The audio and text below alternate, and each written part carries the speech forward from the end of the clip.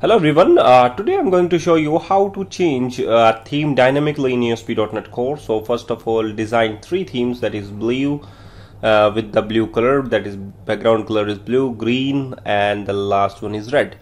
So RGB is there, okay. And how to change the color dynamically, or you can say the background color dynamically, or you can change the background themes dynamically. So first of all, open a layout.cshtml file and create a select file. Select theme equals to id equals to theme. There is the id is the theme, and here we have text is a red, green, and blue.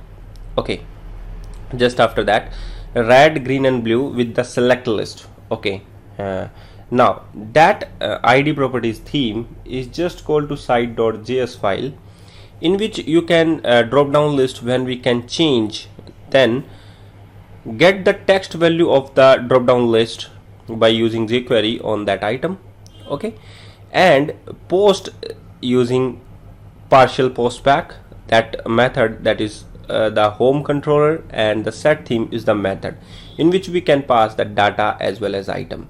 In the data we have a item, and the item with the drop down list selected text. So just open set theme in the home controller file. So there is home controller and the set theme is there. In the theme, the data is the selected value, selected text of the drop down list, that is the red, green, and blue. So set the cookies value, and the expiry cookies just after 1 day, or you can increase the days, and add that cookies with the name is theme, and the value is picked from the drop down list, and the cookies options, okay, and return to okay. Now that is the cookie saved into your computer. Just open layout.cshtml file and check it here. If theme equals to http context accessor.http context.request.cookies, here we have http context accessor is the injection. http context accessor is their accessor, and that first of all register that http context accessor in the startup.css file. There is there is service.add singleton http context accessor, there is. And also open the view imports file, view imports. Here we use Microsoft ASP.NET.core.http. okay, just after that inject http context accessor, http context accessor, and get the cookie value in layout page with the theme name. Suppose you have to get red, green, and value. According to that, change the style sheets. So just change it, and let's do show this.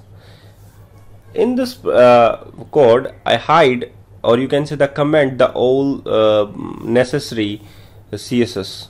Okay, so just check this. Here there is the already saved in that my cookies.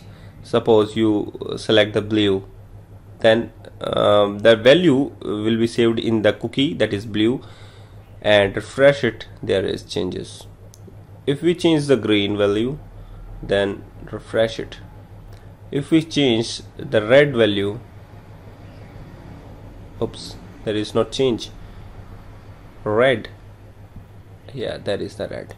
So thank you guys for watching this video, and keep watching all other videos which is related to ASP.NET Core. And today I promise you, if you subscribe, if you like this video, please subscribe my channel, and also press the like button, and I will provide you better videos and in futures. Thank you very much.